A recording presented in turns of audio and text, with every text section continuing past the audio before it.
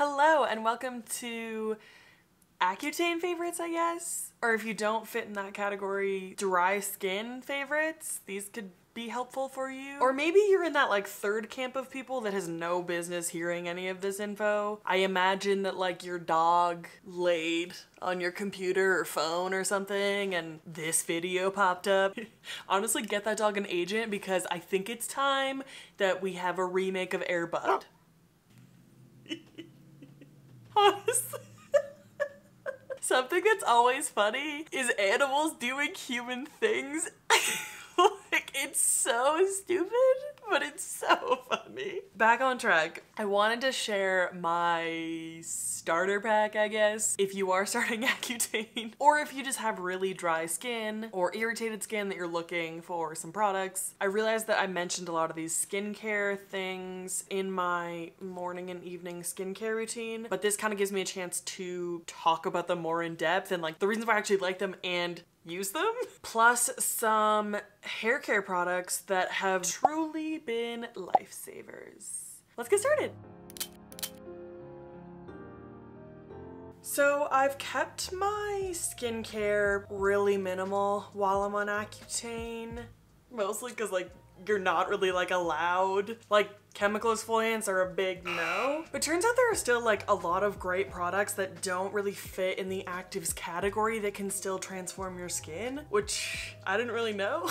Anyways, skincare is also one of those things that's like really personal because it's a feeling, like it's an experience for yourself versus makeup is like you are trying to emulate a look, right? Skincare is just a feeling that only you can experience, and everyone kind of has their own, obviously skin type, but like own concerns that they want to focus on. So like, it's just like, it's a weird thing. Anyways.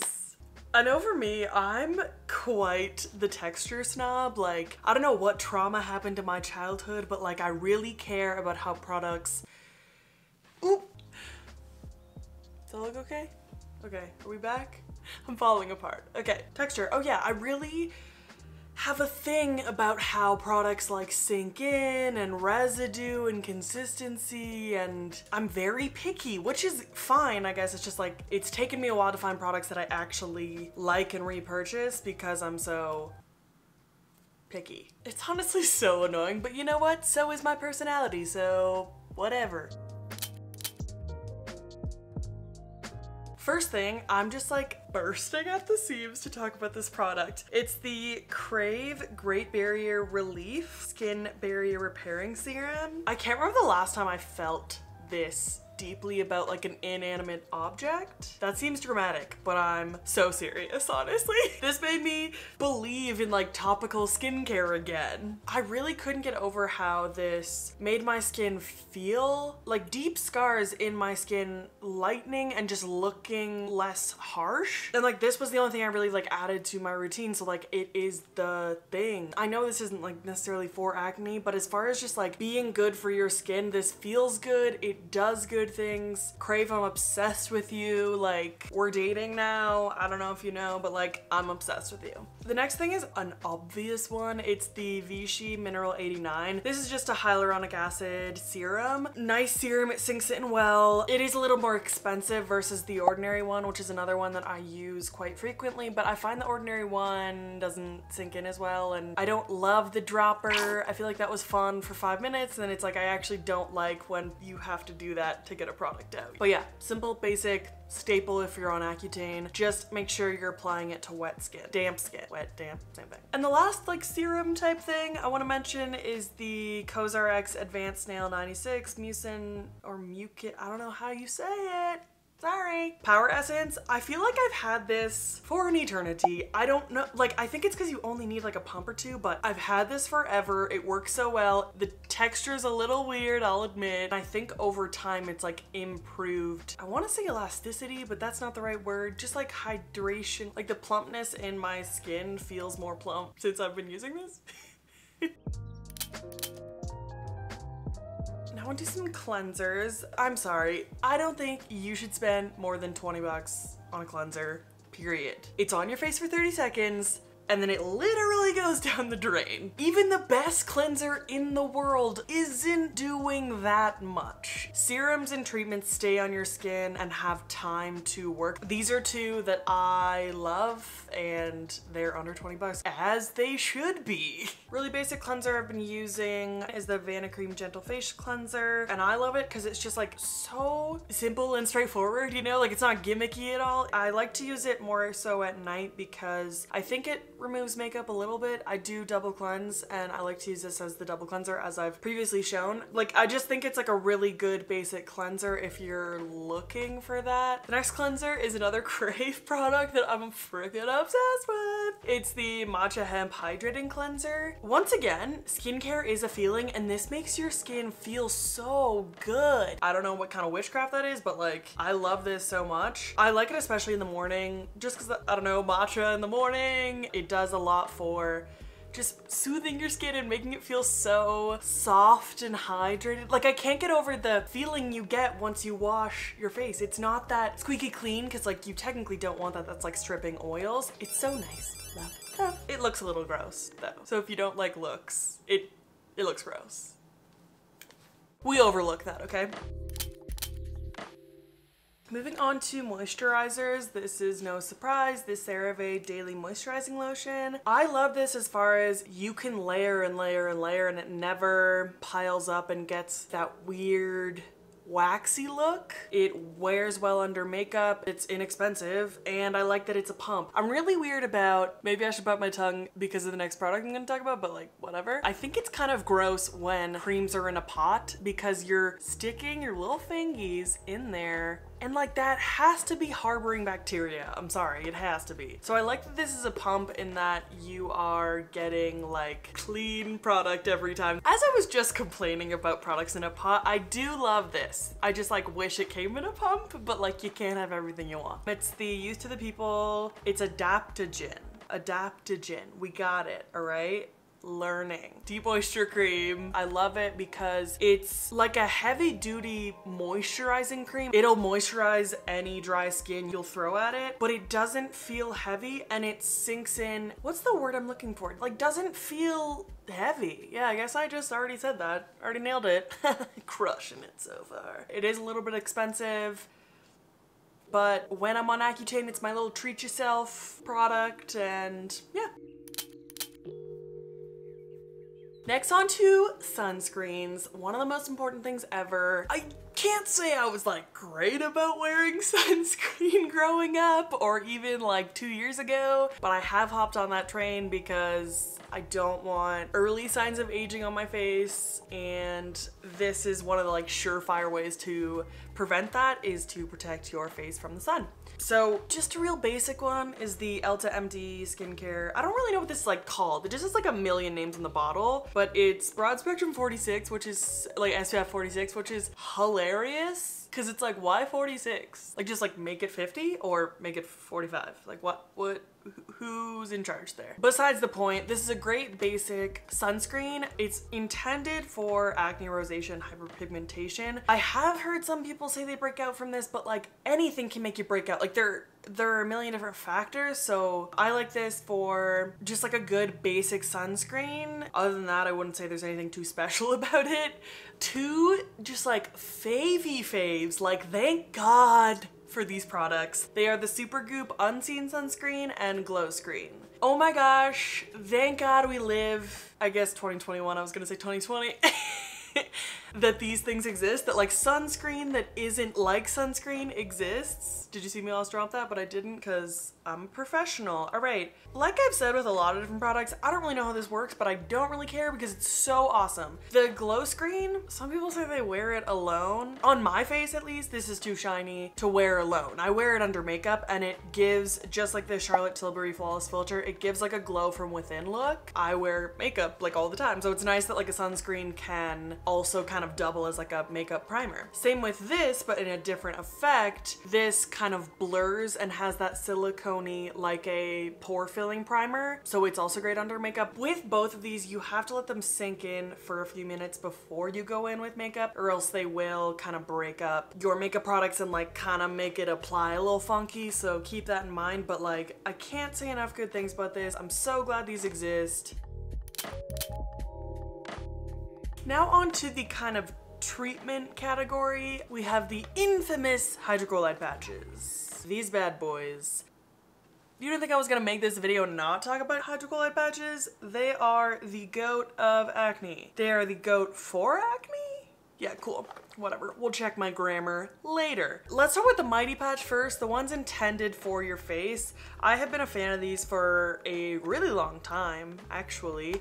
Also, I have like an acne hydrocolloid whatever patch on. They come in original and invisible, but you still see them. Like, I would never go hang out with someone like wear an invisible dot because they're still really noticeable. Like, you can still see it on someone's face, but they do lie flatter and are less thick than the original ones. Anyways, I will say these work best on whiteheads, and like it's best to kind of like prep it. If it isn't like a popped whitehead, you want to put like a hot compress to kind of soften that skin before you put it on, so it will suck out stuff. Versus like if you put this on a pimple that is like starting out, it'll absorb some stuff, but it's not really gonna do a whole lot. There are a lot of cheaper, like Amazon has a million different dupes for this. I've also, I guess I don't have it with me, but the Cosrx ones. The Cosrx ones come in like different sizes, which is a nice thought, but I never use the small ones. I'll get a bunch of those and then I'll just have like a million different leftover packs of the really little ones because I just never use them. When you are purging, which basically just means like everything's coming to the surface when you first start your treatment, that's when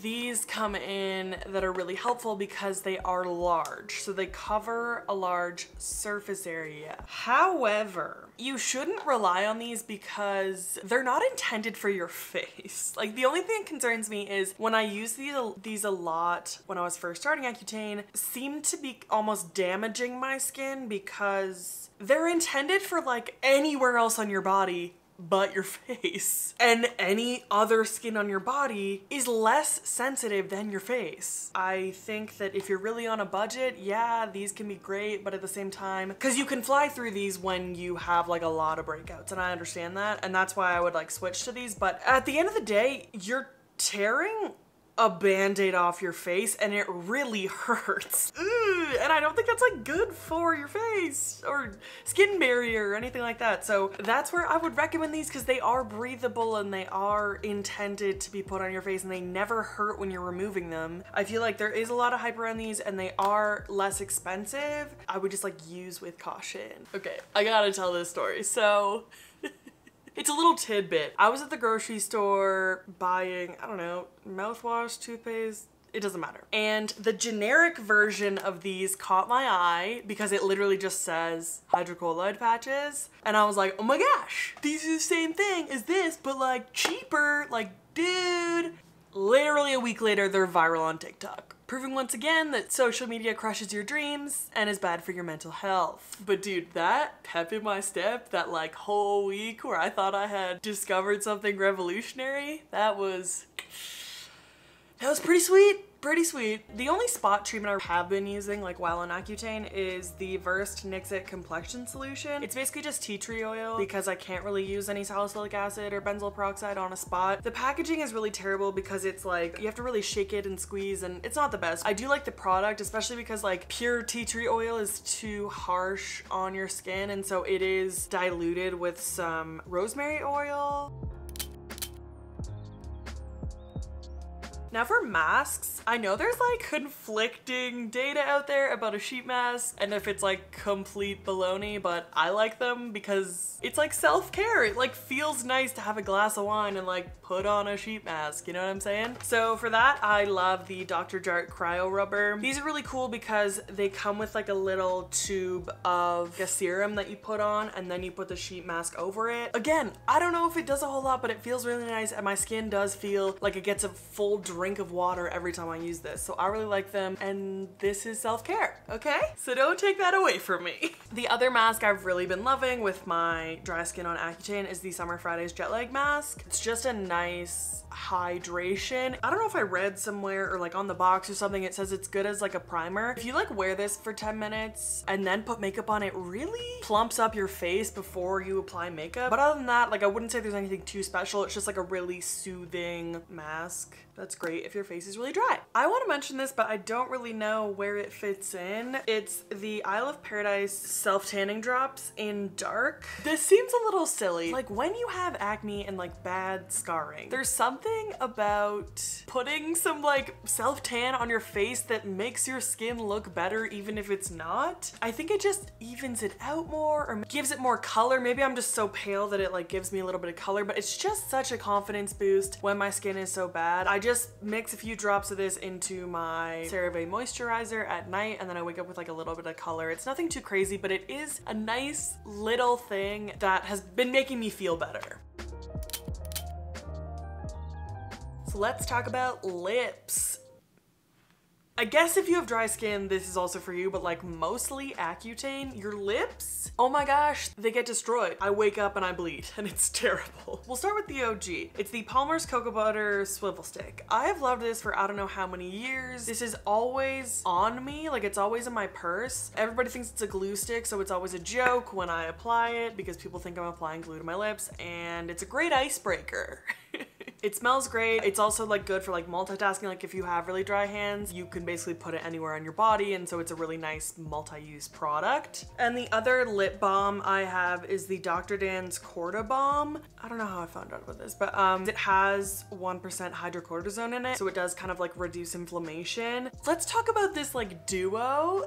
I have discussed this before, but I really love the Burt's Bees conditioning lip scrub to exfoliate, and then I layer it with the Laneige lip sleeping mask. I love the vanilla. This is no secret. This is a great lip mask. And then I often layer Aquaphor over it. Okay, so I want to mention this, like, what a transition. My like #1 tip for like lip care is, like I showed in my skincare routine, wetting your lips, putting your daily moisturizer on your lips, and then sealing it with Aquaphor or petroleum jelly. Vaseline. But I don't like to put this on my lips because, once again, tub, gross, squeezy tube, love. So like that is like first and foremost my like favorite way to care for my lips. What I want to like remind everybody is that petroleum jelly doesn't have any moisturizing factors in it, and you need to put something underneath that's actually moisturizing your lips and then use this to like seal in the moisture. That's all it's doing. So keep that in mind if you are struggling with like really dry lips and you're like, Aquaphor isn't doing anything. Then put something under your Aquaphor to actually moisturize your lips. Otherwise it's just like that pile of clothes in your room that you just like throw a blanket over. It's like it's not doing anything, you know what I mean?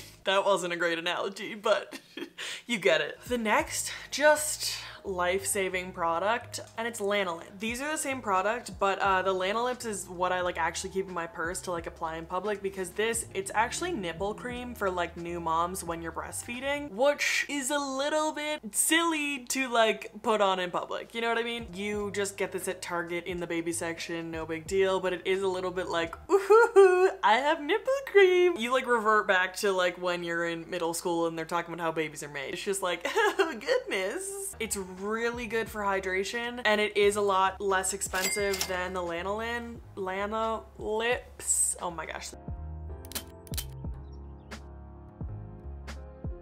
That's weird. I didn't realize we were calling for snow. Oh wait, that's my dry ass scalp. So like, of pros and cons on Accutane, pro, you basically never have to wash your hair. Con, you have dandruff. I guess you don't technically have dandruff because dandruff is fungal or something. I don't know. You do have a really dry scalp. All you think of is your lips and your face is gonna be really dry. Turns out it's gonna be like your whole body, and that includes your scalp. You need something to help that. Luckily, this was invented. It's the Briogeo Scalp Revival. It's charcoal tea tree scalp treatment. I was skeptical about this, I'm not gonna lie, because it seems counterintuitive to apply to like a clean scalp before you blow dry. Why don't I just put it in whenever? And you can put it in whatever, but like that's when it's intended. I'm not kidding you. The first time I used it, maybe not the first time, but the second time, or like the second day, I noticed that my scalp was like healed, completely normal, and I was like, what? This is actually my second bottle because you go through it pretty quickly depending on how often you use it. Obviously that's with everything. But yeah, I think if you have a really dry scalp or you are on Accutane, this is incredible. I love it so much. I also really like the smell. It smells really, you know, clean and fresh and it's great. Your hair like doesn't get oily. It just gets like matted and flat. And so for that, I've been loving the Amika Perk Up shampoo. I've talked about my love for this basically because the smell is just like so good. It's really good for just kind of like volumizing your hair and giving it a little bit of zhuzh. Brings your hair back to life a little bit. And the bottle's so stinking cute. Dude, I'm not gonna lie. If a genie granted me 3 wishes, it would be never having to wash my hair, along with 3 more wishes and world peace. I'm not a monster. No, but it's like legit the best. Anyways, because you don't have to wash your hair, but you should shower, this guy comes in. This is a shower cap. I love this shower cap specifically because I don't know if I have a big head, but I have a lot of hair. And this is like an extra large one. Like, look at that. Look at that. Look at how big that is. So it like holds all of your hair, even like the stuff at the bottom. That seems funny, but it's like I have naturally really curly hair. Not really curly hair. That's a bit dramatic. I have wavy curly hair, whatever. Obviously I blow dry it straight and I want to keep it that way. So this is the way I do it. So a concern of mine before I started Accutane was hair loss because apparently that's a side effect. And I was really worried about that because I'm vain. I don't know. I talked to my derm about it and she claimed that the only person who experienced that side effect was also planning her wedding and was like really stressed. So she made it sound as if that's like not something I should worry about, but just in case, I wanted to make sure that I was using products that like weren't damaging my hair. So I picked up these satin scrunchies and I love them. Why do I still have the box? Your guess is as good as mine. They aren't as damaging to your hair as like an elastic band. Like they're not causing any kind of friction in your hair. And the last hair product I want to talk about, I don't know if I've spoken about this before, but it's the Olaplex Hair Perfector in number 3 hair perfector. This is basically like a hair mask that you use pre-shampoo and conditioner. I like to like apply this before I'm gonna shower and leave it on like as long as possible. I'm talking half an hour, hour. I kind of have noticed a difference that my hair like reverse time on some damage. Not that I'm blonde or anything and have like color damage, but less flyaways or frizzies or anything. I mean, this is what I want to attribute that to. I don't know if I've talked about this before, but I have used this for like a while and I go off and on of thinking it's like really good or thinking it does nothing. Right now I'm on a kick of thinking it's really good, so that's why I wanted to talk about it. I don't think it's something that I like